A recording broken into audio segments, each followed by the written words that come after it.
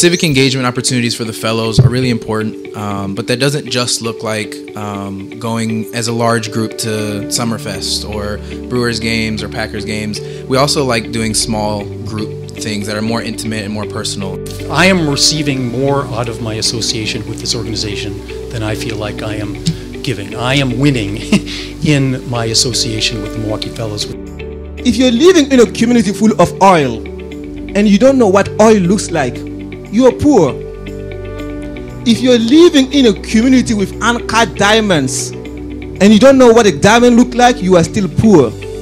So when I'm talking about diamonds, yes, we do have a lot of resources in Africa, in Burkina Faso, but I'm actually talking about the human component, because humans are really uncut diamonds, but most of the time we don't know that. Even right here in Milwaukee, we have uncut diamonds, but they need to be polished. And this is what MKE Fellows is doing, taking young people and polishing them.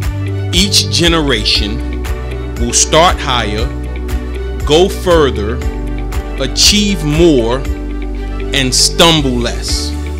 That's my family's vision statement. Starting higher and stumble less. That's what MKE Fellows, that's what you do.